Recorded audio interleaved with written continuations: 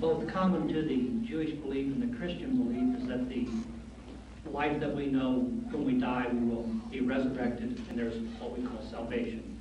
The Jews believe that the salvation is based upon their obedience to the law. Christians believe it's based upon belief in Jesus as Christ. What is the basis for the Muslim belief in salvation? If what you said is correct, that the Christian belief is in believing Jesus as the Christ, we have the salvation. Because we believe that Jesus is the Christ. We believe that. But no, I think you fail to say that you believe that he died for your sins, that he paid the price. Your salvation is got through the blood of Christ, that he paid the supreme sacrifice with his life. I think that is what you had in mind. Now, that topic, that subject, while I was reading the index, if you remember, I said Jesus not crucified is another topic.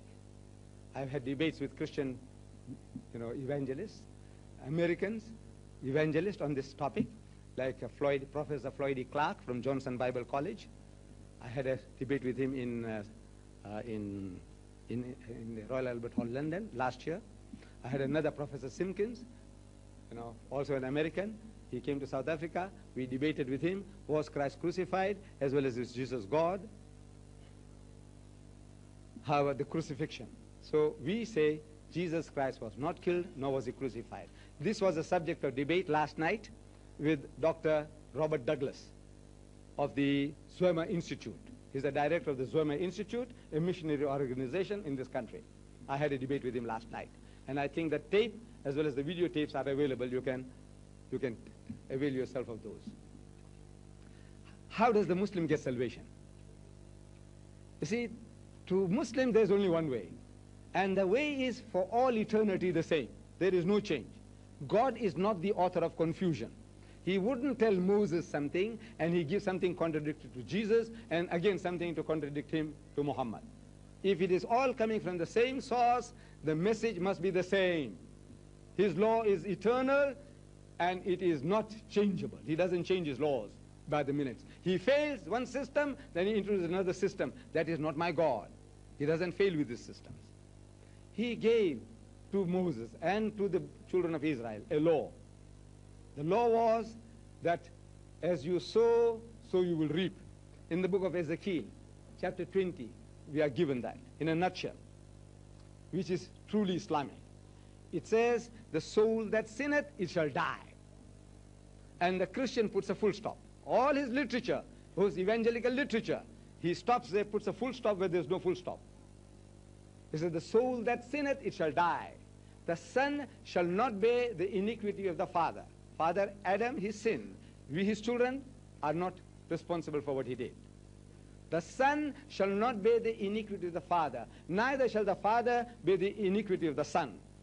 His sons today, in Los Angeles, last June, this previous June, 300,000 sodomites, whom you call gays, they gathered in San Francisco on a pilgrimage, led by 50 lesbians on motorcycles. Here in San Francisco, in your country. God Almighty will not ask Adam and say, hey, look at your children, this rubbish. What have you produced? No, God will not ask him. He is not responsible. It says, the righteousness of the righteous shall be upon him. Whatever good thing the good man does, he gets his reward. And the wickedness of the wicked shall be upon him. Whatever the evil monger does, sinner does, he gets his punishment. Salvation. How do you get salvation? It continues. The verse continues. But if the wicked will turn, means repent, from all the sins that he has committed and do that which is lawful and right, he shall surely live. He shall not die. Spiritually. Physically, we all die. The good and the bad. The sinner and the saint. We all die. But this die means spiritually you will not be destroyed. You will live forever. That is salvation. You repent of your evil, do that which is lawful and right. Whatever God told you to do, you do. Heaven is for you. Solomon the wise, he tells us in the book of Ecclesiastes, advising his son and through him advising us. He says, and further, by this my son be admonished. Learn a lesson from this. Of making many books to end all your excuses for not doing the job, not doing the work, not obeying God. There's no end to your excuses. Of making many books there is no end. And much study is a weariness of the flesh. You know, you say, I'm going to study Buddhism, I'm going to study Taoism, I'm going to study Judaism, I'm going to study Islamism, and I will come to a conclusion. He says, you'll get tired. He says, and much study is a weariness of the flesh. He said, let us hear the conclusion of the whole matter in a nutshell. Let's get the message. He says, fear God and keep his commandments, for this is the whole duty of man. That's all. Fear God and keep his commandments. That is salvation. Jesus Christ told you the same. He says, verily, verily I say unto you, most certainly I'm telling you this, except your righteousness exceed the righteousness of the scribes and the Pharisees, ye shall by no means enter the kingdom of heaven. There is no heaven for you unless you are better than the Jew. Except it exceed the righteousness of the scribes and the Pharisees, ye shall by no means enter the kingdom of heaven. He said again, think not that I am come to destroy the law or the prophets. I am come not to destroy but to fulfill. For verily I say unto you, most certainly I am telling you, heaven and earth shall pass away, but one jot or one tittle shall in no wise pass from the law. Tittle, jot. Jot is the smallest letter of the Hebrew alphabet. Not even that amount is to go out of the law of God. So one jot or one tittle shall in no wise pass from the law till all be fulfilled. Whosoever therefore shall break one of these least commandments, or shall teach men so, shall be called the least in the kingdom of heaven. But whosoever shall teach and do, shall be called great in the kingdom of heaven. I say, we teach and we do. I ask you, do you keep the laws and the commandments? You say, no. I say, why not? He says, the law is nailed to the cross. Why not? He said, we are living under grace. That's what the Christian says. You're living under grace. I say, where did you get this? This idea that the law is nailed to the cross, is done away with. Where did you get it? So he quotes me. Philippians, Galatians, Corinthians, Thessalonians, Colossians. And so who's this? Who's this? Timothy, Romans. Who's all this? What's this? Who is that? He said, Paul, Paul, Paul, Paul. I said, who is your master? You say, Jesus. What does he say? You're contradicting Jesus. And Jesus said, the disciple is not greater than the master. Master is Jesus. What he tells you, I say, I listen to my master, Jesus. He never had the pig. None of his disciples ever touched that pork. You call it pork, ham, bacon, whatever you call it. He never touched that stuff. None of his disciples ever touched it. And you are all pig eaters. Christians. Where did you get this? He said, Peter had a dream. On that dream, now you eat pigs. When my master never ate it, he wouldn't eat it. It was abhorrent to him. He killed 2,000 pigs. One hit, he destroyed them all. You know that? But now you don't listen to him. You are now living in the grace. I said, are you circumcised? He says, no. I said, why aren't you? It's a major commandment God gave. Your Lord was Christ, Jesus Christ was circumcised. I said, what is good for your God should be good for you. No, you won't circumcise. Why won't you? This is the law of God. He entered into between Abraham and his descendants forever. And you claim to be spiritual descendants. How does that absolve you? It is Jesus was circumcised and you are not. He said, no. He says, Paul said, circumcision is nothing and non-circumcision is nothing. I said, Jesus says not even one jot or one tittle is to pass from the law.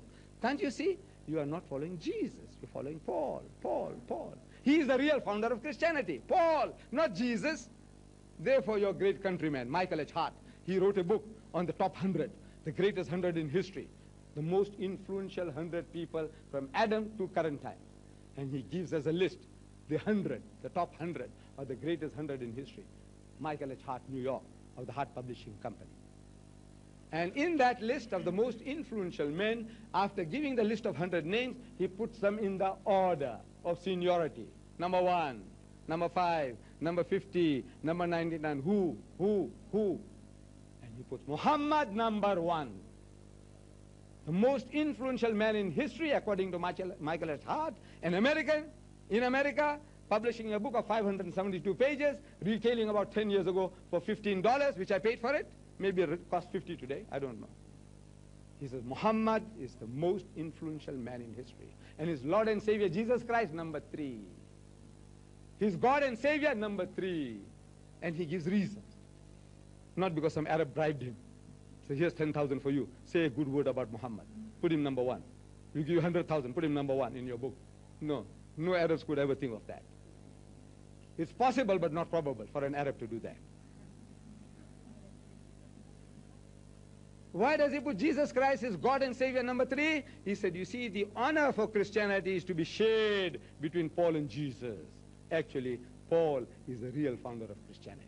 This is it. As a follower of Jesus, listen to him, you can't help being a Muslim. You'll be a Muslim through and through. But you don't want to listen to Jesus. Read the books. Listen to the sermons. It's Paul, Paul, Paul, Paul, not Jesus. What did Jesus say? He says, he is not of me who does not take his cross and follow me. Take up your cross and follow me. But the cowards that we are not prepared to pick up the cross.